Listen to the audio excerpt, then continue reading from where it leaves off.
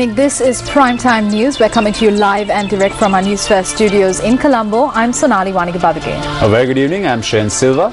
Let's start off first with a look at tonight's headlines. Sri Lankan ambassador to Myanmar says that his mission was not informed about the rescued Myanmar nationals in Sri Lankan waters.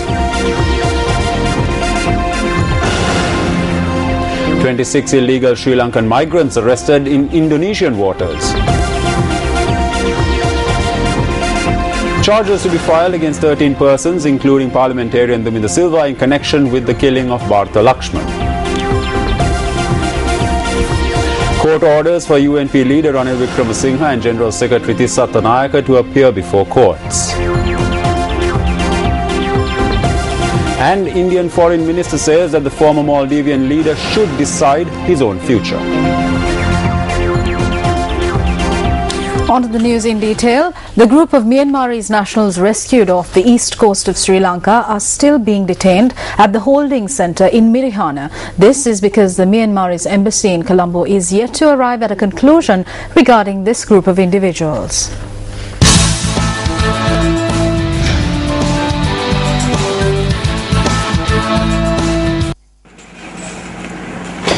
On Saturday, the Sri Lanka Navy rescued 32 foreigners from an Australia-bound boat off the eastern coast of Sri Lanka.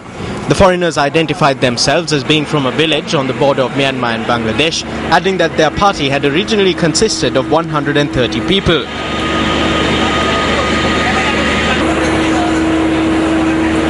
They said that the bodies of 98 people who had died of starvation and dehydration en route had been thrown overboard.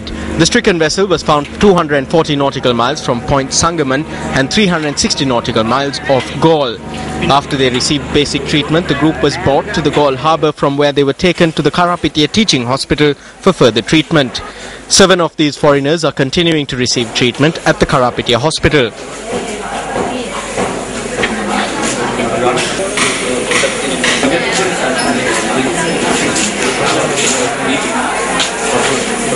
"17 were transferred to the Mirihana holding centre yesterday after being produced in court. Several others who were hospitalised were transferred to the custody of prison officials. The day before yesterday, out of 32, 17 Myanmar people were released from the hospital, and we produced them before courts and request from the courts to send them to immigration and immigration safe house at Mirihana for their further actions, and courts accepted, and also we request from the courts to another 15 were at the Karapitiya Hospital to send them to same safe house at Mirihana for further actions, and the immigration and immigration controller will take further action, and we inform Myanmar embassy for their further actions.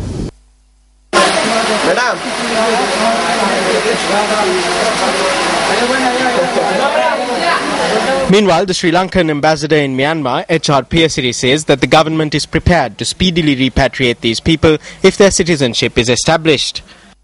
Now, at the moment, we have been not officially informed or intimated to us by neither from Sri Lankan embassy in Myanmar or Sri Lankan government, or neither from Sri Lankan Myanmar government. So, but as far as I know, this Myanmar government is making arrangements to receive these people at the request of some arrangements there. But my problem is I am not officially informed about this process. But the information I received is that these people left Myanmar to head into Australia. But they have, halfway they have had an engine breakdown or something happened, they have been drifted to Sri Lanka. This is the information, unofficial information that I have. The rescue of the Myanmarese nationals has drawn widespread coverage in international media. Foreign media reports say that the group of foreigners rescued on Saturday and another group rescued by the Sri Lanka Navy on the 3rd of February are ethnic Rohingyas who are fleeing ethnic conflict in the Rakhine border area between Myanmar and Bangladesh. Foreign media reports say there has been a seaborne exodus of ethnic Rohingyas from the region in Myanmar. News First made inquiries from the Controller General of Immigration and Immigration, Chulananda Pereira, on the avenues that are being explored to repatriate the latest group of asylum seekers and the group rescued on the 3rd of February to their home countries. We are Muslim in the Burma, so we are 130%, and then they take our engine. We are floating on the sea 25 days without eating and without drinking. The Sri Lanka Navy has done a great job, and now these people are looked after by Sri Lankan government until they are sent back to their countries. We have already informed all relevant embassies regarding these people, especially Bangladesh High Commission and Myanmar High Commission. They have to identify the nationality of the people, whether they are Myanmar people or Bangladesh people. So later on, when they identify as their citizens, so they have to issue temporary travel document to go to their countries. News First visited the Embassy of Myanmar in Colombo to inquire into whether steps have been taken to establish the citizenship of the group who claim to be Myanmarese nationals. But we were not allowed to enter the embassy. Okay, thank you. We came here to get some information regarding the people who were rescued by the Navy. However, our efforts to enter the embassy premises to get more information were futile as we were not allowed to enter the premises. In the meantime, 26 illegal immigrants from Sri Lanka have been arrested by Indonesian authorities. Indonesian media reported that the group was arrested in the seas off the Tidung Islands last evening. According to the Indonesian police, the 26 illegal immigrants were apprehended when the boat they were travelling in suffered damage to its gearbox.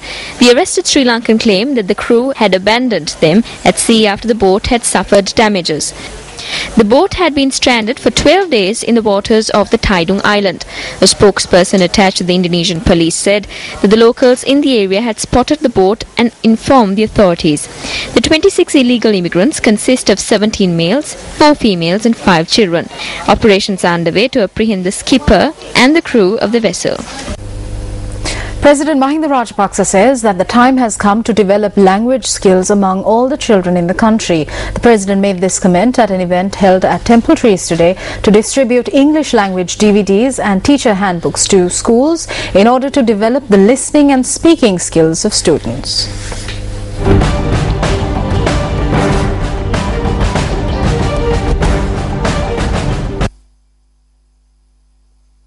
The President had pointed out that development of language skills among all children will benefit in building national and religious coexistence among the people to achieve development goals. The President had said further that the benefits of free education could not be reaped to the full because a proper program was not implemented to develop the language skills of students. The program to distribute English language DVDs and handbooks for teachers was launched jointly by the Presidential Task Force and the Ministry of Education. On to a story that made the headlines tonight. Now, the Attorney General has instructed for cases to be filed against 13 suspects, including parliamentarian Duminda Silva, in connection to the killing of Bharta Lakshman Premachandra. Assistant Superintendent of Police of the Criminal Investigations Department, Shani Abesekara, had informed the Colombo Additional Magistrate Prasanna Silva regarding this today. Assistant Superintendent of Police of CID, Shania Besekwa, also said that Attorney General Palita Fernando had decided to free 7 suspects who were taken into custody in connection to the killing. Moreover, the magistrate announced that the norm of transferring a case to court number 6 once charges have been filed against the suspects should be followed at this instance as well. Once I mentioned that if justice is meted out on this case, the people will start to have confidence in the law in this country once again. Today is an important junction in the legal profession because this is something that we never expected. Even I did not expect it. I salute the Attorney General.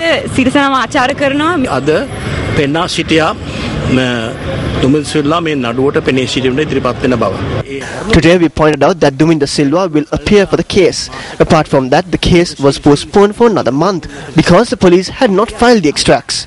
We are not afraid to face this case. We will prove our innocence. We hope to present him prior to the hearing based on his health condition.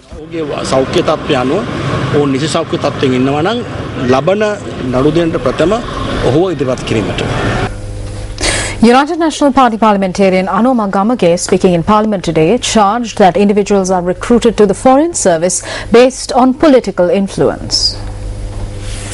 The Foreign Service has become extremely politicized. Recruitments are made on political influence, and as a result, our Foreign Service has been adversely affected. Can you inform this House the basis in which people are appointed to these posts? Their experience have been mentioned, and we interview we recruit according to the experience, and I think they are doing a good job, Honorable Speaker. Anyway, wherever possible, we do improvements and training every year. They continue to work with the government policy. Ravindra Randania's daughter and Kelia Ramukwala's daughter have been recruited.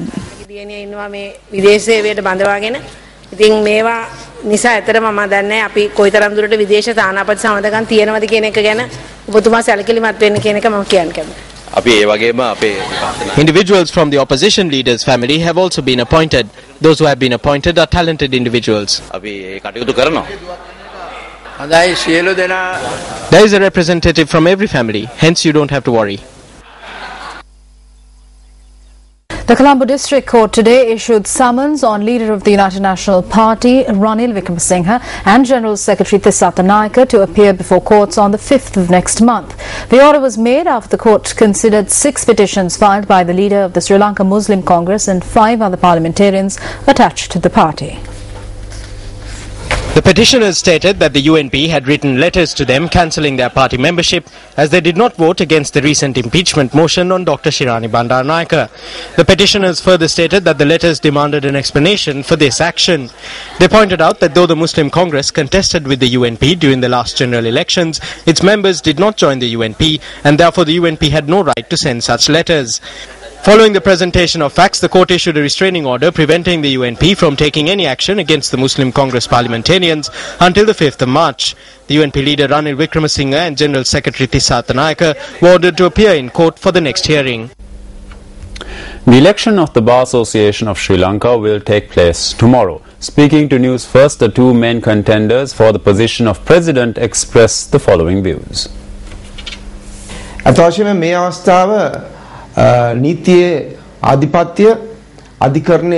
This is the time where a serious threat is being faced by the rule of law and the independence of the judiciary. At this time, the Bar Association of Sri Lanka, including myself, should represent the independence of the judiciary. I request the legal community to think wisely and vote for their preferred candidate tomorrow while also keeping in mind the current situation. ඡන්දය ප්‍රකාශ කරන ලෙසට මම ගෞරවයෙන් ඉල්ලා සිටිනවා. මේ අධිකරණයේ ස්වාධීනත්වය, නීතියේ ස්වාධීනත්වය. හරි. We need to protect the independence of the judiciary and the rule of law. I have never engaged in politics. I do not even understand politics. But we can move forward with my program. If the Bar Association is strong, we can protect the rule of law. නීතිය සංගමයේ ශක්තිමත්ව ඉන්නවා නම් අපිට පුළුවන් නීතිය ස්වාධීනත්වය ආරක්ෂා කරගන්න. නිලවරණය මම දිනනවා. I will win tomorrow's election.